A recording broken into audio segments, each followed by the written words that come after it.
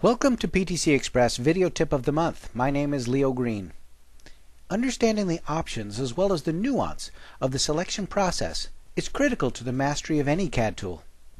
ProEngineer Wildfire accommodates a multitude of selection styles to suit the user.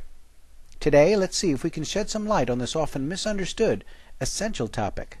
The process of selection is common throughout computer applications. Let's review some of the basics. With the left mouse tap, you select the object, in this case a part or file or whatever it is that's underneath the mouse.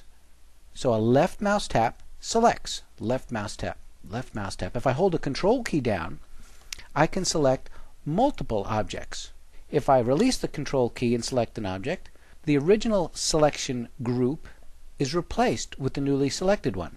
So you could call that a selection collector. Control key, and I can collect a number of files and then replace that selection collector with a new. If I hold the shift key down and I select a second file, in this case a part, it will collect all those files in between in that particular list. And if I select outside of the list selection area, they all become cleared. This is very, very basic, common throughout most applications. Select with the left mouse button, a left tap if you will, control key to select more than one, shift key to collect up a group in a particular list, and outside of the realm to clear. Now in ProEngineer we have something new called a pre-highlight, indicating this is what you're going to get if you click your left mouse button. Now if I left tap, I select a part. Now my pre-highlight has changed. On the part that's selected, I'm pre-highlighting geometry selections. On a part that I've not selected, I pre-highlight the entire part. And now that new part is selected, and now I can hit the geometry of those parts. So, part selection, part selection, part selection, part selection, and part selection. If I now pick geometry, now I've jumped to a geometry selection to where my pre-highlights are all geometry selection regardless of the part that I'm on. And once again, if I'm outside the realm, I select. That clears the selection buffer, if you will, and I'm jumped now back to part selection. Okay, so I can jump to geometry. What if I want features? Pick a part, right click, hold down, and I can activate. Now I am essentially in part mode at the assembly level. And with a Control A or Control Activate the window, I jump back to activating the top level assembly. Alternately, in the selection filter drop-down, I can select features, where now the pre-highlight is of individual features, where I can simply double-click and modify the value directly. Now you notice here a little bit of a nuance. I'll go back to the Smart selection in the selection filter. You'll notice here that if I pick a part, I have to move the mouse before I start to get an alternate selection. Let me show you what I mean. If I come over here, there's the part highlight, so I can select the part, and you notice that the edge doesn't pre-highlight until I move the mouse a little bit. Again, pre-highlight, select. Nothing happens until I move the mouse a little bit. And so you may wonder, how come I don't get anything happening under my mouse? Well, you have to move the mouse a little bit, and that will alter what is available in the selection queue. Okay, so let me take a look at what that is. If I right click, right tap, we get a number of different highlight options. This is the selection queue. Right tap. If I right hold down, I can pick from a list.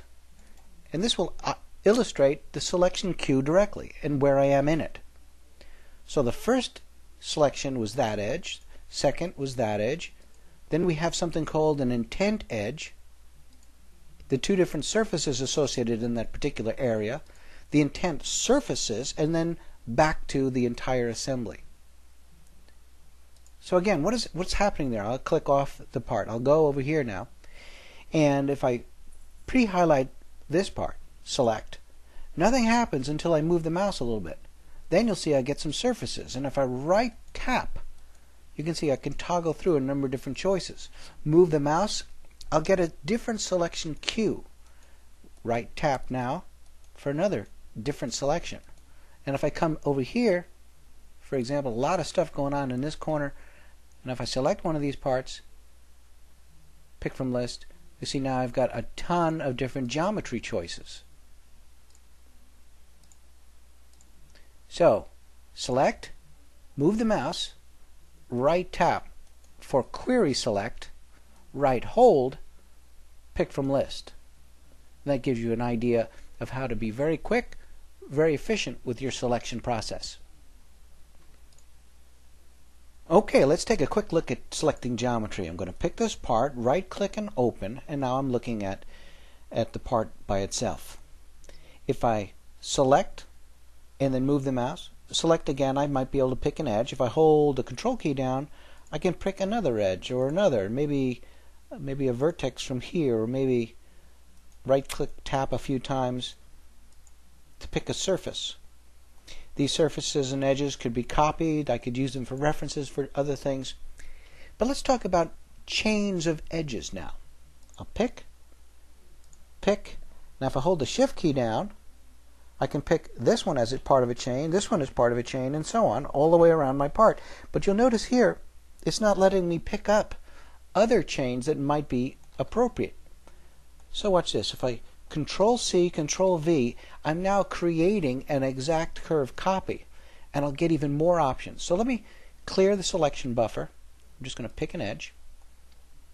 If I hold the shift key down, right click, pick from list, and you'll see here I've got a number of options. I can have a tangent chain of edges. I can have a surface loop from to, and there's one that goes around one way, one that goes around the other way. And then there's also a surface loop, which would be this entire chain here. So let me show you how quickly that can be selected. With the shift key down, I can come over here, tap my right mouse. That's a surface chain loop one way or the other. Or maybe here, one way or the other. Or I can come here and get a tangent chain. Very quick, very easy. And again, the idea here is to move your mouse, set up the selection cue, and then with the right tap, cycle through those individual selections, or right hold and pull up the list. Now let's take a look at some surface selection. Let's take a look at this part here. Pick the part and pick a surface. Now let's say I wanted to pick all these curved surfaces. Well, I could start picking them one at a time with the control key down. Pick. Or I could pick one of them, and with the shift key down I can say all but these. Release the shift key and they're all selected. This is something called the seed surf and boundary selection technique, where I can pick a surface. Let's pick one surface, and I can choose which surfaces to pick or select up to, like water cascading. So if I were to pick that surface as, say, the seed surf, and then pick this one with the shift key down, and this one with the shift key down, it'll pick this one and the top one as well, as they are connected. Seed surf and boundary. Again, pick a seed surf and then the boundaries. With the shift key down, seed surf and boundary. So I'm going to pick now these ones as my boundary, release the shift key, and it selects all those. Now, if I Control C, Control V, I'm now making a copy. If I choose my references here, you'll see a details button which shows the surface selection criteria and how it was done. So I can set it up individual surfaces, in this case seed surf and boundary, where the anchor surface is this one, you see it highlight, and then the boundary surfaces are these four. So these are some of the nuance, these are some of the techniques associated with selection. Very, very, very cool. Lots of great options to use, and I hope a little of this made sense to you. Hope you've enjoyed this tip on selection criteria. My name's Leo Green, and thanks for watching.